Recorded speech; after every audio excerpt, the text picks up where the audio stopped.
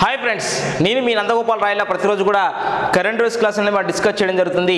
దానిలో భాగంగానే మన రామయ్య కాంపిటేటివ్ కోచింగ్ సెంటర్ ఛానల్లో యూట్యూబ్ ఛానల్లో మనం చెప్పడం జరుగుతుంది. కాబట్టి మీరు ప్రతిరోజు కూడా కరెంట్ అఫైర్స్ కావాలనుకుంటే మన రామయ్య కాంపిటేటివ్ కోచింగ్ సెంటర్ యొక్క యూట్యూబ్ ఛానల్ని సబ్స్క్రైబ్ చేసుకోండి, లైక్ చేయండి, అలాగే కామెంట్ చేయండి, అలాగే ఇంకా వీలైతే మరి గంట సింబల్ కూడా ప్రెస్ చేయండి. ఓకే, మరి నిన్న ఈరోజు సంబంధించిన కరెంట్ అఫైర్స్ చూసుకున్నట్టయితే నిన్న నవంబర్ 10వ తారీఖుగా మనం చెప్పుకోవచ్చు. నవంబర్ 10వ తారీఖుగా మనం గుర్తుపెట్టుకోవాలి. నవంబర్ 10వ తారీఖు ఉన్నటువంటి ప్రాముఖ్యత పేరు ఏంటంటే అనుపమ్ ఖేర్ డేగా మనం చెప్పుకోవచ్చు. ఈ అనుపమ్ ఖేర్ అటువంటి వ్యక్తి ఏంటంటే బాలీవుడ్ నటుడిగా మనం గుర్తుపెట్టుకోవాలి. ఈ బాలీవుడ్ నటుడైనటువంటి అనుపమ్ ఖేర్ అటువంటి వ్యక్తి నాటక రంగంలో చేస్తున్నటువంటి కృషికి గాను అమెరికాకు చెందినటువంటి నెవేడా అటువంటి రాష్ట్రం వాళ్ళు అనుపమ్ ఖేర్ డేగా ప్రకటించిన విషయంగా కూడా గుర్తుపెట్టుకోవాలి. ఇదే అనుపమ్ ఖేర్ అటువంటి వ్యక్తి ఇతను ఏంటి అని అంటే, అనుపమ్ ఖేర్ అటువంటి వ్యక్తి మనం చూసుకున్నట్లయితే ప్రధానంగా ఇతను ది యాక్సిడెంటల్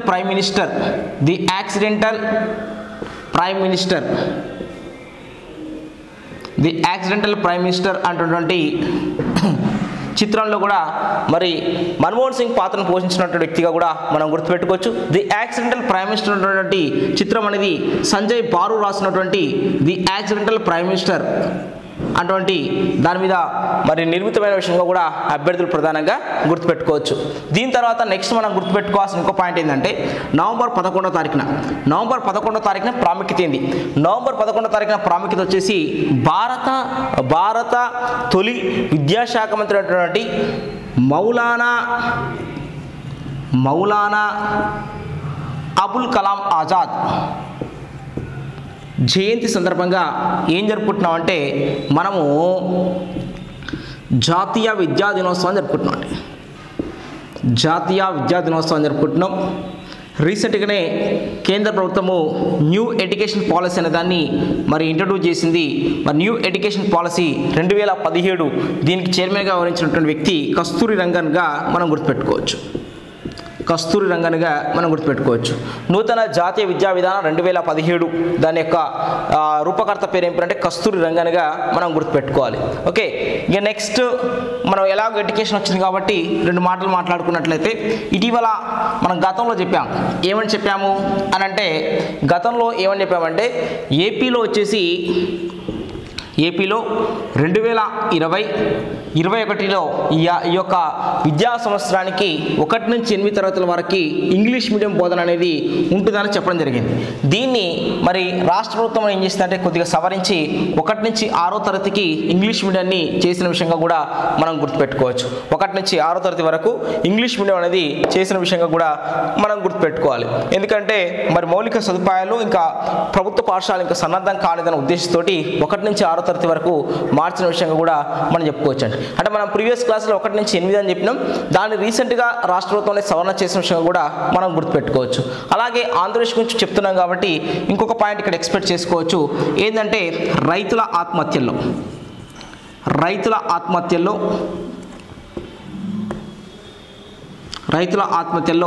మనకు నిన్న పేపర్లో వచ్చిన సమాచారం మేరకు రైతుల ఆత్మహత్యలు ఏంటంటే ఏపీ 4వ స్థానంలో ఉందన్న విషయం గుర్తుపెట్టుకోవాలి. అలాగే తెలంగాణ రాష్ట్రం అనేది 6వ స్థానంలో ఉందన్న విషయం కూడా మనం గుర్తుపెట్టుకోవచ్చు. ఓవరాల్గా తెలుగు రాష్ట్రాల పరిస్థితి ఏంటంటే ఆంధ్రప్రదేశ్ తెలంగాణ రాష్ట్రం అనేది 4-6 పరిస్థితి అనేది ఉండడం జరిగింది. ఫస్ట్ ప్లేస్లో చూసుకున్నట్లయితే మహారాష్ట్ర, అలాగే సెకండ్ ప్లేస్లో చూసుకున్నట్లయితే కర్ణాటక, నెక్స్ట్ మధ్యప్రదేశ్ అనేది మనం గుర్తుపెట్టుకోవచ్చండి. మధ్యప్రదేశ్ అనేది గుర్తుపెట్టుకోవాలి. ఇక్కడ 5వ స్థానం అన్నప్పుడు ఛత్తీస్గఢ్ని కూడా మనం గుర్తుపెట్టుకోవచ్చు. ఓకే, ఇది మన జనరల్గా గుర్తుపెట్టుకోవాల్సినటువంటి ముఖ్యమైనటువంటి పాయింట్స్గా చెప్పుకోవచ్చండి. దీని తర్వాత ఇంకొక విషయం ఏంటంటే మనకు నిన్న శ్రీరాముడి పట్టాభిషేకం అని మాకు పేపర్లో రావడం జరిగింది. మరి వాస్తవికంగా చెప్పాల్సిన అంశం ఏంటంటే అయోధ్య గురించి మనం మొన్నటి క్లాస్లోనే శనివారం రోజే పూర్తి స్థాయిలో డిస్కస్ చేసుకున్నాం. కాకపోతే కొన్ని ముఖ్యమైన అంశాలు కూడా మనం డిస్కస్ చేద్దాం. ఏం డిస్కస్ చేద్దామంటే ఈ యొక్క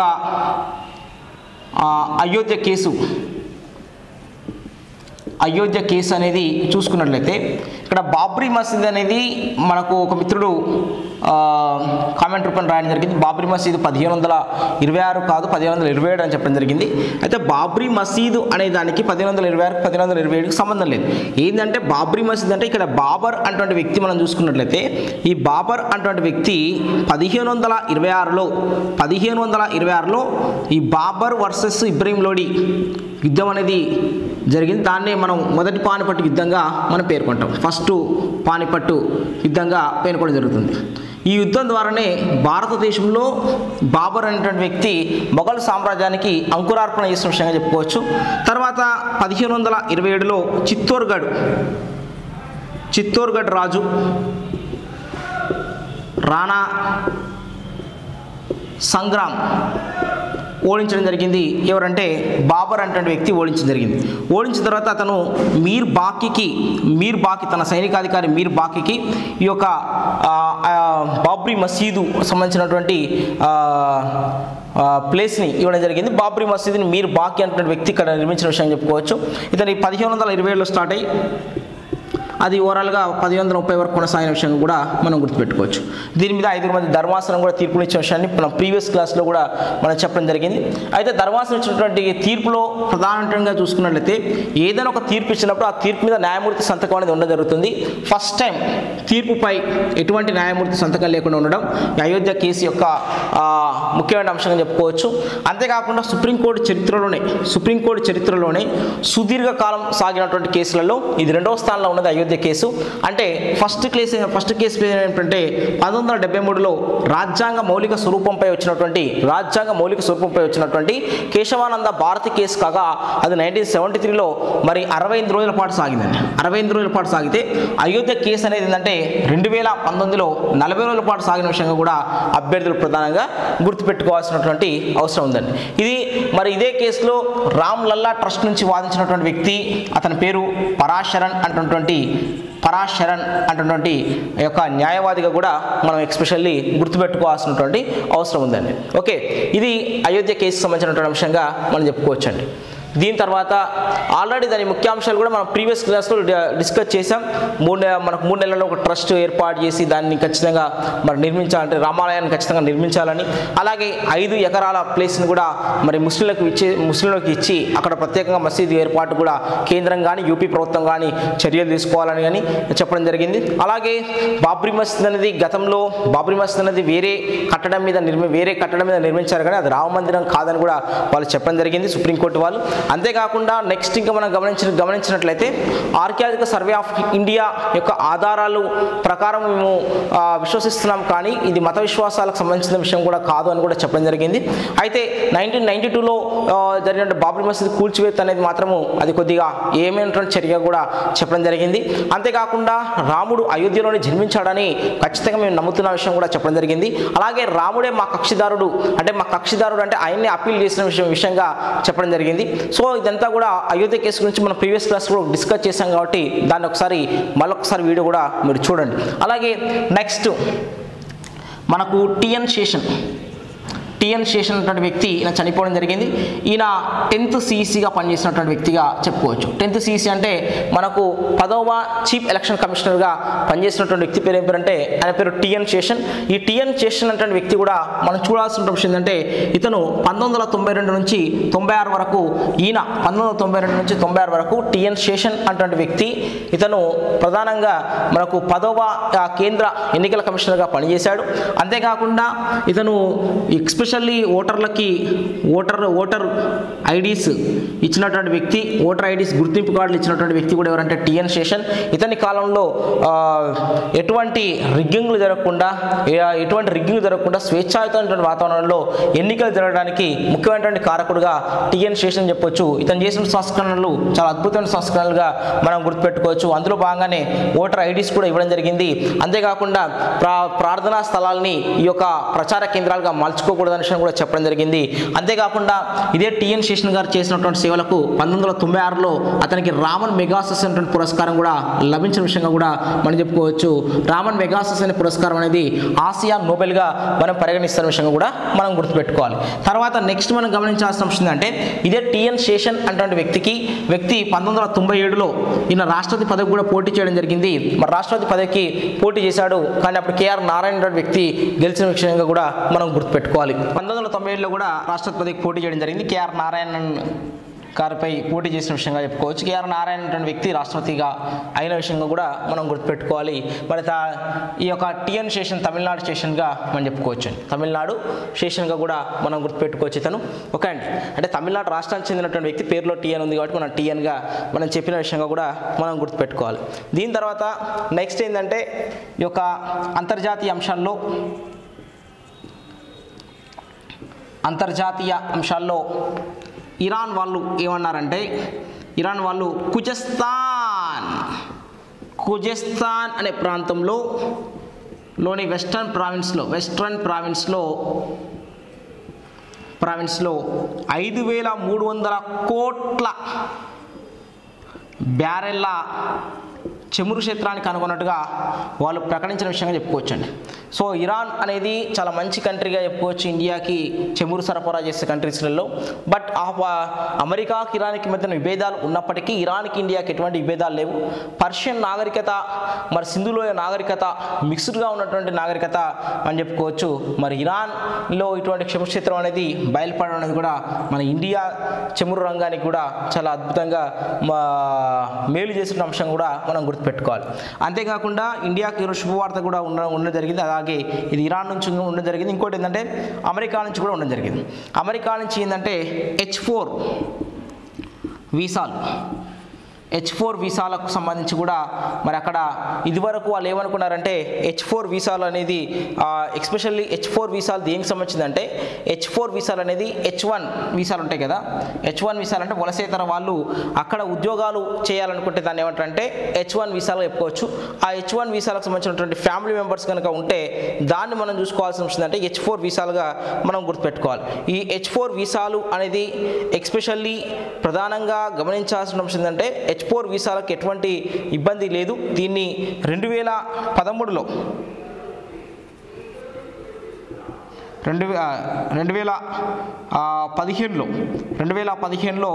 ఒబామా గారి సమయంలో ఈ యొక్క H4 వీసాలు అనేది ఇంట్రడ్యూస్ చేశారు. అంటే H4 వీసాలు అంటే ఏంటి, H1 వీసాలు అంటే ఏంటంటే H1 వీసాలు అంటే వలసేతర వాళ్ళు వచ్చి ఉద్యోగాలు చేయడాన్ని H1 వీసాలుగా పేర్కొంటారు. H4 వీసాలు అంటే ఏంటంటే వారికి సంబంధించినటువంటి వాళ్ళు ఉండేదాన్ని H4 వీసాలు అంటారు. సో అమెరికాలో వచ్చేసి ఇదివరకు H4 వీసాలకు అంటే H4 వీసాల వారిని మరి పంపించాలని డొనాల్డ్ ట్రంప్ గారు మరి ఇటీవల పేర్కొనడం జరిగింది. బట్ మరి రీసెంట్గా తను తీసుకున్న నిర్ణయాల్లో ఏం కాదు ఉండవచ్చు అని కూడా చెప్పడం జరిగింది. ఏమైంది, H4 వీసాల వల్ల వచ్చే ప్రాబ్లం ఏంటంటే అక్కడ ఉన్నటువంటి అమెరికా స్థానిక యువత వాళ్ళు H1 ద్వారా వచ్చినటువంటి వాళ్ళే కాకుండా H4 వీసాల వాళ్ళు కూడా వీళ్ళ వాళ్ళు కూడా మా ఉపాధి అవకాశాలు కోల్పోతున్న విషయాన్ని చెప్పడం జరిగింది. బట్ ముందే Trump America for Americans only అనేదిగా చెప్పడం జరిగింది. అంటే అమెరికా కోసం అనే విషయాన్ని కూడా చెప్పిన విషయం కాబట్టి స్థానికంగా యువతకు ఉపాధి అవకాశాలు కోల్పోకుండా చూడాలనే బాధ్యత ట్రంప్ మీద ఉన్నది. కాబట్టి ఆయన H4 వీసాలను కఠినతరం చేద్దామని అనుకోవడం జరిగింది. బట్ మరి లక్కీగా చూసుకుంటే ఇండియాకి ఫేవర్గా మారిన విషయం కూడా చెప్పుకోవచ్చు. H4 వీసాలు అనేది కఠినతరం అనేది చేయటం లేదనే విషయం కూడా మనం గుర్తుపెట్టుకోవాలి. ఈ రెండు అంశాలు అనేది ఎస్పెషల్లీ మన ఇండియాకి మేలు చేస్తున్న అంశం. దీంతో పాటుగా ఏపీకి సంబంధించిన ఇంకో ముఖ్యమైన అంశం ఏంటంటే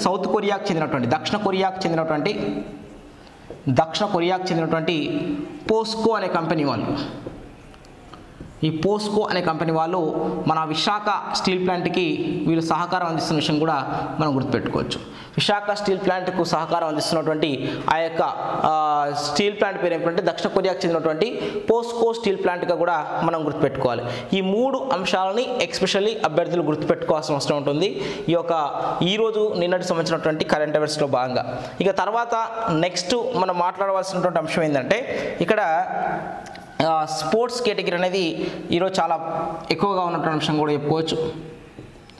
sports category India versus Bangladesh సంబంధించినటువంటి T20 సిరీస్ అనేది జరిగిందండి. ఈ T20 సిరీస్ సంబంధించినట్లయితే మనం గతంలో ఒకసారి చెప్పుకోవడం జరిగింది. గతంలో 3 T20లు ఉన్నప్పుడు కూడా నేను చెప్పాను. ఏమని చెప్పానంటే ఫస్ట్ T20 ఉన్నప్పుడు ఏమని చెప్పానంటే వచ్చేసి 99 T20లు ఆడినటువంటి యొక్క షోయబ్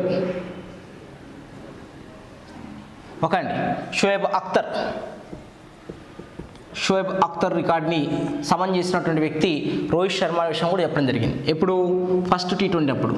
అదే సెకండ్ T20 అప్పుడు మనం గుర్తుపెట్టుకోవాల్సిన విషయం ఏంటంటే సెకండ్ T20 అన్నప్పుడు ఇతను రికార్డ్ని 99 T20 మ్యాచ్ల రికార్డ్ని బ్రేక్ చేసినటువంటి వ్యక్తి ఎవరంటే రోహిత్ శర్మగా మనం గుర్తుపెట్టుకోవాలి. ఒకవేళ మనకు అక్కడ షాహిద్ అఫ్రీది అని ఒకవేళ నేను చెప్పి ఉంటే అది కాదు, షాహిద్ అఫ్రీది కాదమ్మా, షాహిద్ అఫ్రీది కాదు, షోయబ్ అఖ్తర్ రికార్డ్ని బ్రేక్ చేయడం జరిగింది. తర్వాత మళ్ళీ రోహిత్ శర్మ ఇప్పుడు థర్డ్ T20 కాబట్టి తను 101 T20 అనేది ఆడినట్టుగా చెప్పుకోవచ్చు. 101 T20గా చెప్పుకోవచ్చు ఇప్పుడు ప్రజెంట్. ఓకే అండి, 101 T20గా చెప్పుకోవచ్చు. 111 తోటి ఉన్నటువంటి వ్యక్తి పేరు ఏంటంటే అతని పేరు షోయబ్ మాలిక్గా మనం గుర్తుపెట్టుకోవచ్చు.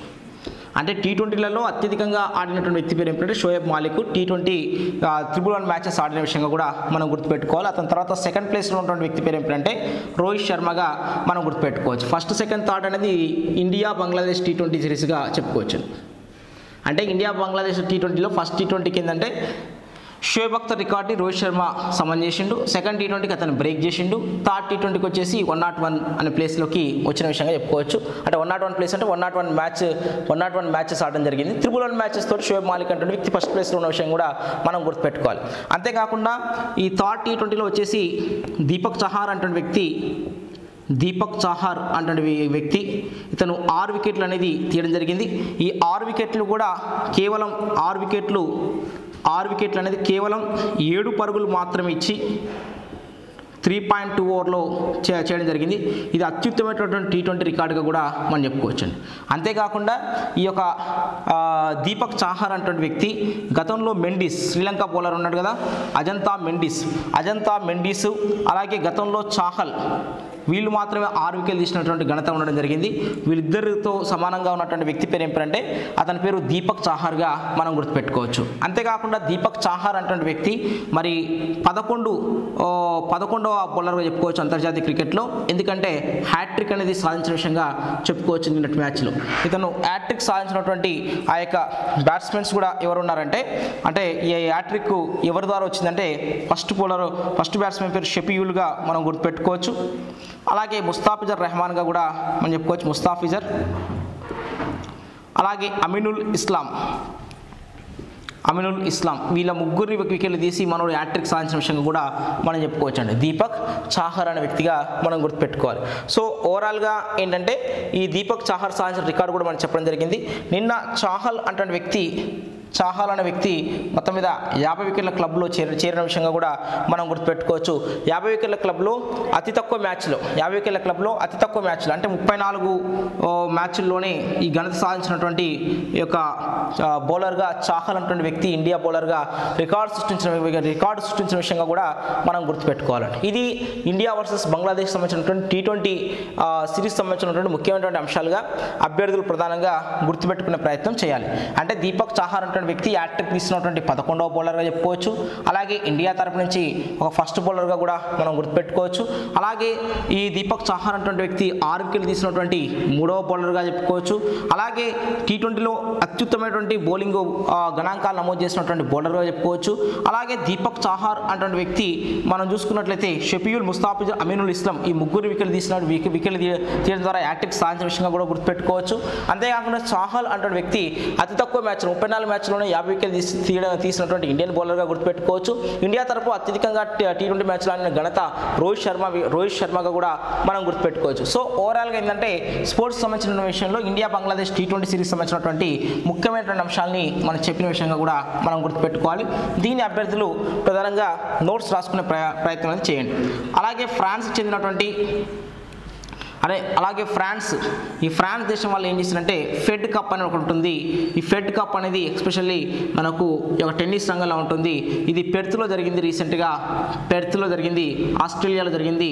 ఆస్ట్రేలియా జరిగితే మరి 2019 టైటిల్ని గెలుపొందినటువంటి ఆ యొక్క జట్టు ఏంటంటే ఫ్రాన్స్గా మనం గుర్తుపెట్టుకోవాలి. ఈ ఫ్రాన్స్ గతంలో 2003లో గెలుపొందింది, తర్వాత 2019లో గెలుపొందింది. ఇప్పటివరకు ఫెడ్ టెన్నిస్ కప్ని మరి మొత్తం మీద ఫ్రాన్స్ ఎన్నిసార్లు గెలుపొందంటే 2 సార్లు గెలుపొందిన విషయంగా కూడా మనం గుర్తుపెట్టుకోవచ్చండి.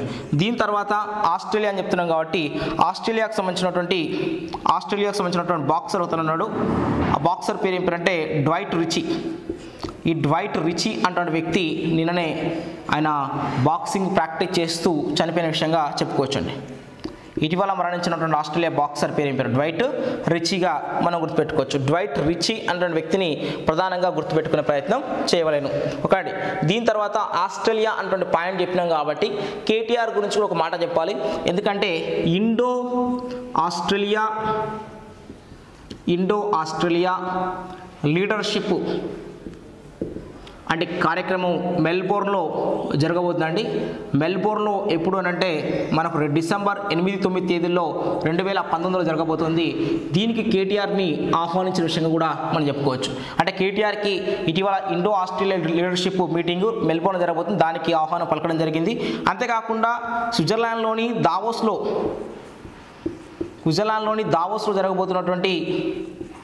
దావోస్లో జరగబోతున్నటువంటి వరల్డ్ ఎకనామిక్ ఫోరం మీటింగ్ కూడా కేటీఆర్కి 2020కి ఆహ్వానం వచ్చిన విషయంగా కూడా అభ్యర్థులకు తెలిసిన విషయంగానే మనం గుర్తుపెట్టుకోవచ్చు. ఓకే అండి, ఇది ఇండో ఆస్ట్రేలియా లీడర్షిప్ మెల్బోర్న్ ఆహ్వానం, Switzerland Davos world economic forum ఆహ్వానం కూడా కేటీఆర్కి వచ్చిన విషయంగా కూడా గుర్తుపెట్టుకోవాలి. ఇక నెక్స్ట్ గుర్తుపెట్టుకోవాల్సిన ఇంకో పాయింట్ ఏంటంటే ఇదే స్పోర్ట్స్ కేటగిరీలో ఒక చిన్న పాయింట్ ఉంది. అతని పేరు ఏం పేరంటే జపాన్ చెందినటువంటి కెంట్ మెమెటో. ఈ కెంట్ మెమెటో అన్నటువంటి వ్యక్తి ఇప్పటివరకు 10 టైటిల్ అనేది గెలుపొందడం జరిగింది. ఒక ఏడాదిలో 10 టైటిల్ గెలుపొందినటువంటి బ్యాడ్మింటన్ ప్లేయర్ పేరు కెంట్ మెమెటోగా మనం గుర్తుపెట్టుకోవాలి. ఇతను చైనీస్ తైపీకి చెందినటువంటి చౌతీ యాన్ పై గెలుపొంది ఓవరాల్గా 2019లో 10 టైటిల్ గెలుపొందిన విషయంగా కూడా చెప్పుకోవచ్చు. గతంలో వచ్చేసి లీ చోంగ్ వి, ఇతను మలేషియాకు సంబంధించిన బ్యాడ్మింటన్ ప్లేయర్ అని చెప్పుకోవచ్చు. ఇతను 2010లో 9 టైటిల్ మాత్రం గెలుపొందిండు. ఇతని రికార్డ్ని కెంట్ మెమెటో 10 టైటిల్ తోటి రికార్డ్ బ్రేక్ చేసిన విషయంగా కూడా మనం గుర్తుపెట్టుకోవచ్చు. లీ చోంగ్ వి అనే వ్యక్తి మలేషియా అండి, కెంట్ మెమెటో అనే వ్యక్తి జపాన్ సంబంధించినటువంటి బ్యాడ్మింటన్ ప్లేయర్గా మనం గుర్తుపెట్టుకోవాలి. అంతేకాకుండా కెంట్ మెమెటో కంటే ముందు 10 టైటిల్ సాధించినటువంటి వాళ్ళు ఎవరైనా ఉన్నారా బ్యాడ్మింటన్ ప్లేయర్స్ అంటే డబుల్స్లో మాత్రమే సాధించడం జరిగింది. అది కూడా మహిళల డబుల్స్లో సాధించడం జరిగింది. వాళ్ళు ఎవరంటే జియోలి వాంగ్, యువాంగ్.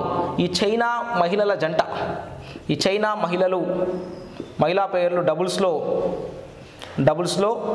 2011లో వీళ్ళు సాధించడం జరిగింది. 2011లో సాధించిన విషయంగా చెప్పుకోవచ్చు. వారిని ఈక్వల్ చేసినటువంటి వ్యక్తి పేరు ఏం పేరు అంటే కెంట్ మెమెటోగా గుర్తుపెట్టుకోవాలి. చాలా సింపుల్గా 9 ఏంటంటే లీ చోంగ్ వి ఇతను ఎప్పుడు సాధించాడండి 2010లో. మరి 2010లో ఇతను సాధించడం జరిగింది. అదే మరి కెంట్ మెమెటో అన్నటువంటి వ్యక్తి ఇతను మనం చూసుకున్నట్లయితే ఇతను 10 టైటిల్ అనేది 2019లో రావడం జరిగింది. ఇతను ఎవరితో అండి జియోలి యువాంగ్ ఇద్దరు చైనా సంబంధించిన మహిళల బ్యాడ్మింటన్ ప్లేయర్స్. వాళ్ళు ఎప్పుడు సాధించారు 10 టైటిల్ ఎప్పుడు సాధించారంటే 11 సాధించారు. ఓకే అండి, ఈ 9 టైటిల్ 10లో సాధిస్తే 10 టైటిల్ 11లో సాధించిన విషయంగా చెప్పుకోవచ్చు. ఓకే అండి, ఇక్కడ ఇతను రికార్డ్ని బ్రేక్ చేశాడు కెంట్ మెమెటో. వీరి రికార్డ్ని సమన్ చేసిన విషయంగా కూడా మనం గుర్తుపెట్టుకోవచ్చు. వీరి రికార్డ్ అంటే వీళ్ళు 2011లో నెలకొల్పినటువంటి 10 టైటిల్ రికార్డు అన్న విషయాన్ని అభ్యర్థులు ప్రధానంగా గుర్తుపెట్టుకోవాలండి. దీని తర్వాత నెక్స్ట్ ఇంకా లాస్ట్ పాయింట్ వచ్చేసి మనం చూసుకున్నట్లయితే ఏంటంటే ఈ యొక్క ప్రసూతి మరణాలు మదర్ మోర్టాలిటీ రేట్ అనేది ఎలా ఉన్నది అనే అంశం గురించి మనకు రావడం జరిగింది. ఇక్కడ చూసుకున్నట్లయితే 2014-16లో వచ్చేసి ఇండియా పరిస్థితి ఎలా ఉందంటే ఇండియా పరిస్థితి ప్రతి 1,00,000 మందికి నమోదయ్యే మరణాలని ప్రసూతి మరణాల కింద తీసుకోవడం జరుగుతుంది. ఇండియా పరిస్థితి ఎలా ఉన్నది అంటాడు. ఇండియా పరిస్థితి ఎలా ఉన్నది అంటే చూడండి, ఇక్కడ 2014-16, 2015-17 అండి. ఇక్కడ ఇండియా పరిస్థితి కనుక చూసుకున్నట్లయితే 130 ఉంది, ఇక్కడ 122 ఉందండి. అదే మనం చూసుకున్నట్లయితే కర్ణాటక కనుక చూసుకున్నట్లయితే కర్ణాటక 108 ఉంది, ఇక్కడ 97 ఉన్నది. అదే తెలంగాణ కనుక చూసుకున్నట్లయితే తెలంగాణ 81 ఉంది, ఇక్కడ 76 ఉంది. అదే తమిళనాడు కనుక చూసుకున్నట్లయితే ఇక్కడ 66, ఇక్కడ 63 ఉంది. అదే కేరళ కనుక చూసుకున్నట్లయితే 46 ఉంది, ఇక్కడ 42 ఉంది. అదే ఏపీ కనుక చూసుకున్నట్లయితే 74 ఉంది, 74 ఉంది. అంటే ప్రసూతి మరణాల గురించి మనకు ఈరోజు నివేదిక అనేది రావడం జరిగింది. మదర్ మోర్టాలిటీ రేట్ అంటారు. మదర్ మోర్టాలిటీ రేట్ అనేది ప్రతి 1,00,000 మందికి ఎంతమంది మరణిస్తారో వారిని పరిగణలో తీసుకుంటారు. అయితే ఏపీలో పరిస్థితి ఏంటంటే 2014-16లో కానీ 2015-17లో కానీ ఎటువంటి మార్పు అనేది కనిపించలేదనే విషయంగా కూడా మనం చెప్పుకోవచ్చు. అదే ఇండియాలో చూడండి ఒక 8 మరణాలు తగ్గినాయి. అదే 180 నుంచి ఇక్కడ 93 అంటే ఇక్కడ 3, 8, 11 మరణాలు ఇక్కడ తగ్గినాయి. 11 మరణాలు ఇక్కడ తగ్గిన విషయం చెప్పుకోవచ్చు. ఇక్కడ మనం చూసుకున్నట్లయితే 4, 5 అంటే మొత్తం మీద ఇక్కడ 5 మరణాలు తగ్గినాయి. ఇక్కడ 66, 63 అంటే 3 మరణాలు తగ్గిన విషయం చెప్పుకోవచ్చు. ఇక్కడ 4 మరణాలు తగ్గినాయి. కానీ ఈ ఏపీలో ఎక్కడేసిన గొంగలు అక్కడే విధంగా 2014 మరణాల శాతం ఎట్లా ఉందో 2015-17లో కూడా అదే మరణాల శాతం అదే విధంగా ఉందన్న విషయం కూడా మనం గుర్తుపెట్టుకోవాలి. సో ఓవరాల్గా మరి ఈరోజు సంబంధించిన కరెంట్ అఫైర్స్ ఇలా ఉన్నాయి. మరి మీరే చేయవలసిన విషయం ఏంటంటే ఈ నోట్స్ని వీడియోని చాలా స్లోగా చేసుకొని ఒక్కొక్క పాయింట్ని రాసుకునే ప్రయత్నం చేయండి. మంచిగా నోట్స్ రాసుకునే ప్రయత్నం చేయండి. ఎందుకంటే నోటిఫికేషన్ పడిన తర్వాత కూడా ఈ 2019 మొత్తం చదవాల్సిందే కాబట్టి మరి ఇప్పటి నుంచే నోట్స్ రాసుకుంటే చాలా బాగుంటుంది. ఇలా మీరు కరెంట్ అఫైర్స్ సమాచారం కావాలి అని అనుకున్నప్పుడు ఖచ్చితంగా మన ఛానల్ని మీరు సబ్స్క్రైబ్ చేసుకోండి. మరి అలాగే మీ యొక్క అమూల్యమైనటువంటి యొక్క అభిప్రాయాన్ని కామెంట్ రూపంలో కూడా తెలియచేయండి. ఎప్పుడు మీ విజయాన్ని కోరుతూ నేను మీ నందగోపాల్ రాయల. Thank you.